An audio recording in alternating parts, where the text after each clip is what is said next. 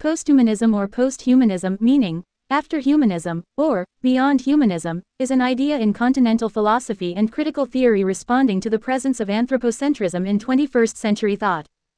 Posthumanization comprises those processes by which a society comes to include members other than natural, biological human beings who, in one way or another, contribute to the structures, dynamics, or meaning of the society. It encompasses a wide variety of branches, including anti-humanism, a branch of theory that is critical of traditional humanism and traditional ideas about the human condition, vitality, and agency. Cultural posthumanism, a branch of cultural theory critical of the foundational assumptions of humanism and its legacy that examines and questions the historical notions of human and human nature, often challenging typical notions of human subjectivity and embodiment and striving to move beyond archaic concepts of human nature to develop ones that constantly adapt to contemporary technoscientific knowledge. Posthumanism, or posthumanism, is a philosophical and critical theory that responds to the anthropocentric tendencies in contemporary thought. It explores the processes by which societies include non-biological human beings who contribute to their structures and meanings. This concept encompasses several branches. Anti-humanism, a critical theory that challenges traditional humanist ideas about human nature, vitality, and agency. Cultural posthumanism, a branch of cultural theory that questions the foundational assumptions of humanism. It challenges historical notions of human and human nature, often rethinking human subjectivity and embodiment in light of contemporary technoscientific knowledge. Philosophical posthumanism. Drawing from cultural posthumanism, this philosophical direction explores the ethical implications of extending moral concern beyond the human species, expanding subjectivities.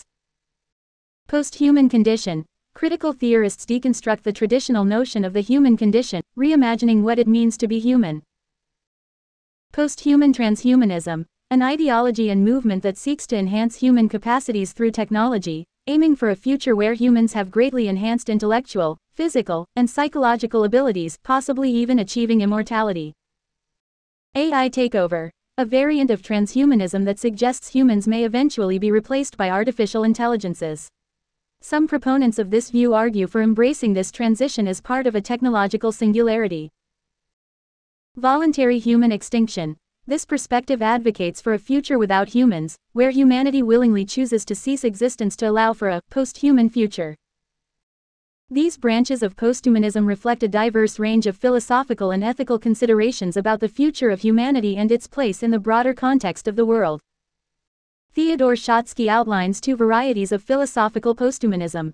The first, objectivism, challenges the humanistic focus on the subjective or intersubjective by emphasizing the role of non-human agents and their independence from human activity and conceptualization.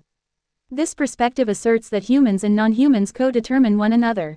The second agenda prioritizes practices over individuals, suggesting that practices constitute the individual. Herman Dooyeweerd, while not explicitly labeled as a posthumanist, critiqued humanism and proposed a philosophy that starts from a different religious foundation. He prioritized law and meaningfulness as the basis for humanity and all existence. According to Dooyeweerd, meaning is fundamental to all created beings, including human and non-human entities. Both function subject to a common set of laws or aspects, such as the aesthetic, juridical, ethical, and faith aspects. This perspective integrates both the objectivist and practicist versions of posthumanism by allowing non-human agents their own subject functioning in various aspects.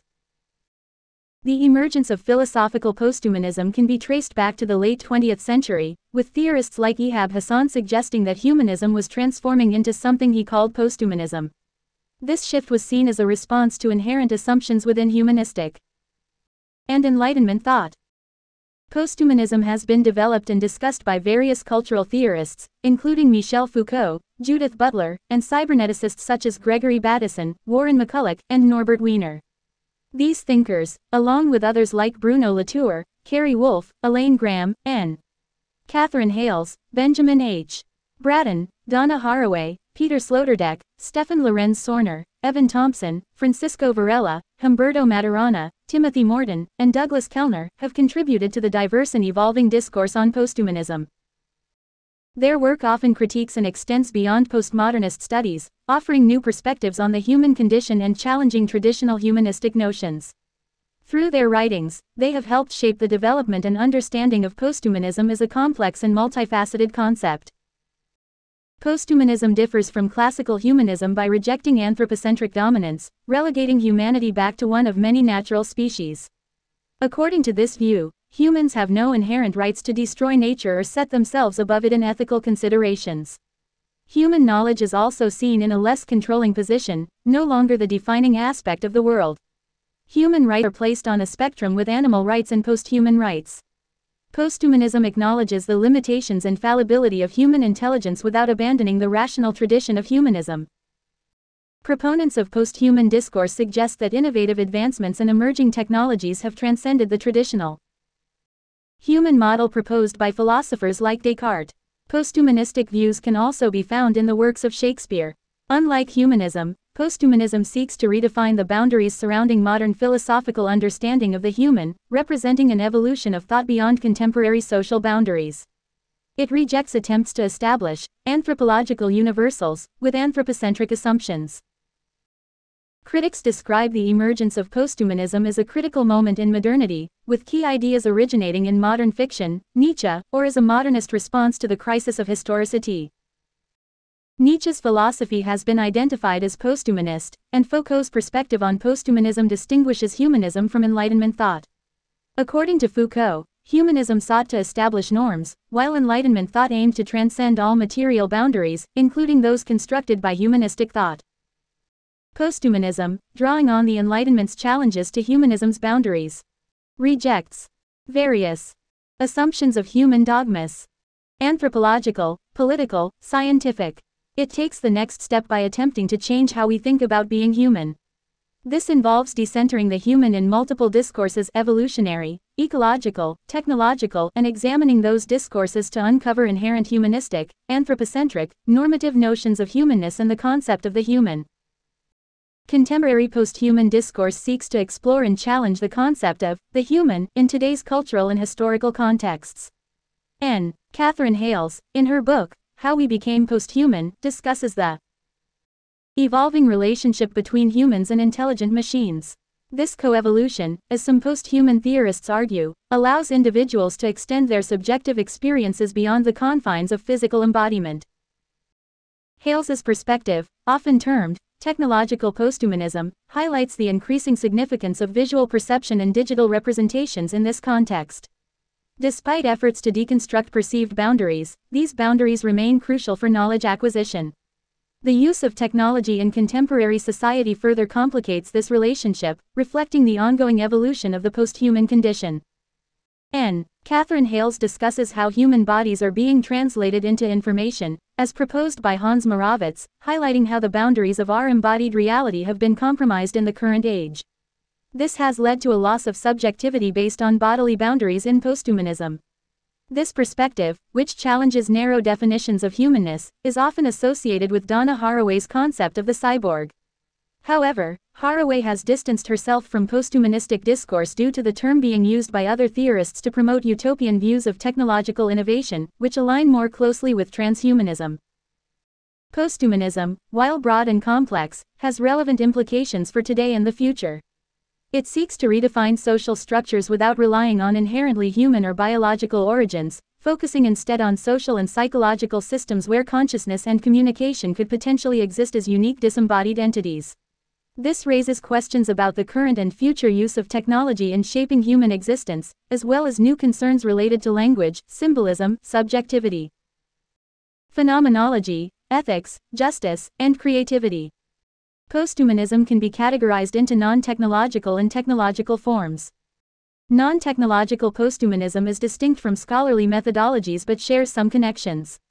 It has been explicitly studied as a scholarly approach since the late 1970s, although the processes it examines, such as posthumanization, have ancient roots.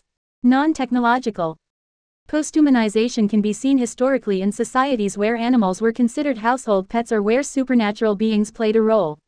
This form of posthumanization is evident in mythological and literary works, as well as in the construction of physical structures believed to be inhabited by quasi- or para-human beings.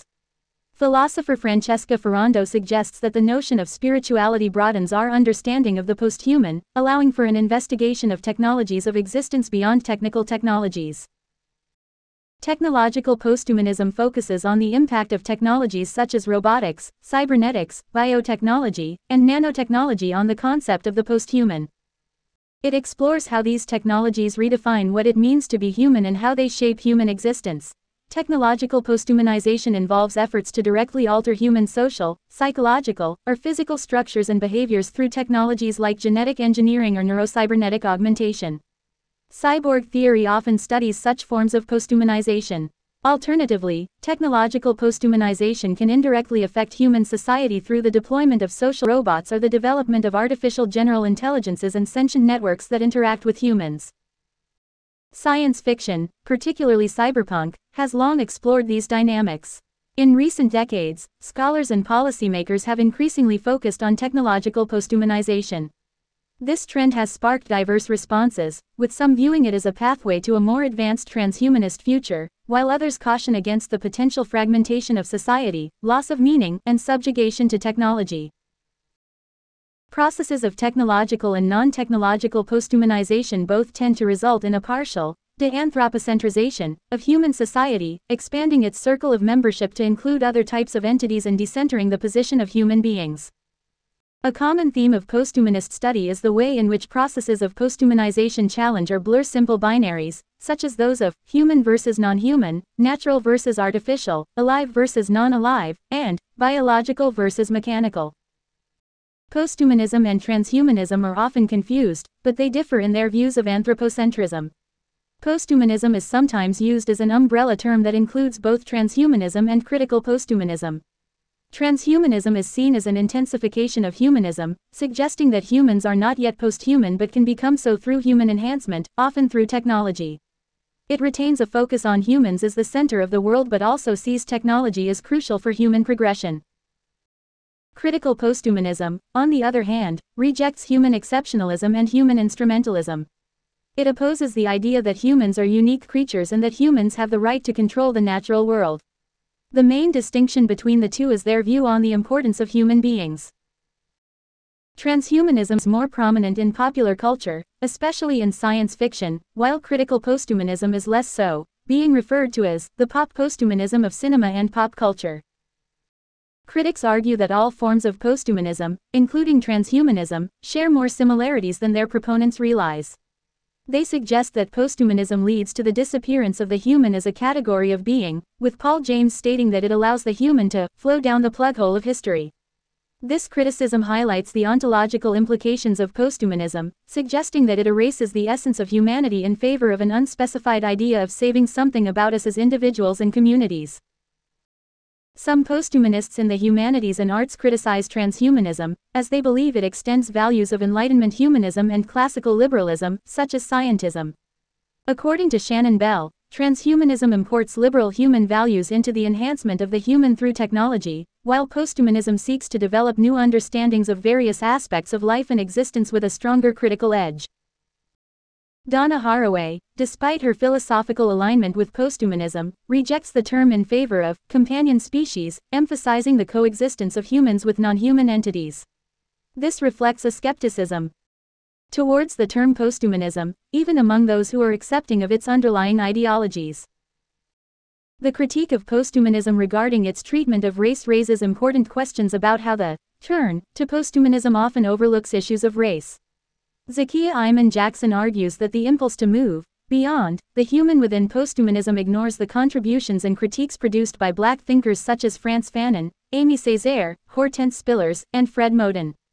Jackson suggests that race, especially Blackness, plays a crucial role in defining human and human distinctions and that posthumanism should not overlook this aspect. Furthermore, she argues that a gesture toward a beyond actually returns us to a Eurocentric transcendentalism long challenged, highlighting the need for a more nuanced approach to posthumanist discourse that considers issues of race and racialized experiences. In Shakespearean terms, the critique of posthumanism regarding its treatment of race might be likened to a subplot that is often overlooked in the main narrative. Zakiya Iman-Jackson's argument can be seen as a plea to include the voices and perspectives of Black thinkers, such as Frantz Fanon, Aimé Césaire, Hortense Spillers, and Fred Moten, in the grand stage of posthumanist discourse. Just as Shakespeare's plays explore complex themes through various characters and subplots, posthumanism should not neglect the important role that race, especially blackness, plays in defining human-non-human distinctions. By acknowledging these voices, posthumanist scholarship can avoid the pitfalls of Eurocentric transcendentalism and embrace a more inclusive and nuanced understanding of what it in Shakespeare's The Tempest, the character. Caliban can be seen as embodying the critique of posthumanism regarding its treatment of race. Caliban, a native inhabitant of the island, is often portrayed as a savage and beast-like figure by the colonialist Prospero. This portrayal reflects the tendency in posthumanist discourse to overlook or marginalize non-European perspectives, such as those represented by Caliban. Just as Caliban's voice and agency are suppressed in the play, so too are the voices of black thinkers and their critiques often marginalized in posthumanist scholarship. Integrating these perspectives into the discourse would enrich and deepen our understanding of posthumanism, much like how Caliban's character adds complexity to the themes of power, colonization, and identity in The Tempest, means to be human. In Shakespeare's The Tempest, the character Caliban can be seen as embodying the critique of posthumanism regarding its treatment of race. Caliban, a native inhabitant of the island, is often portrayed as a savage and beast-like figure by the colonialist Prospero. This portrayal reflects the tendency in posthumanist discourse to overlook or marginalize non-European perspectives, such as those represented by Caliban. Just as Caliban's voice and agency are suppressed in the play, so too are the voices of black thinkers and their critiques often marginalized in posthumanist scholarship. Integrating these perspectives into the discourse would enrich and deepen our understanding of posthumanism, much like how Caliban's character adds complexity to the themes of power, colonization, and identity in The Tempest.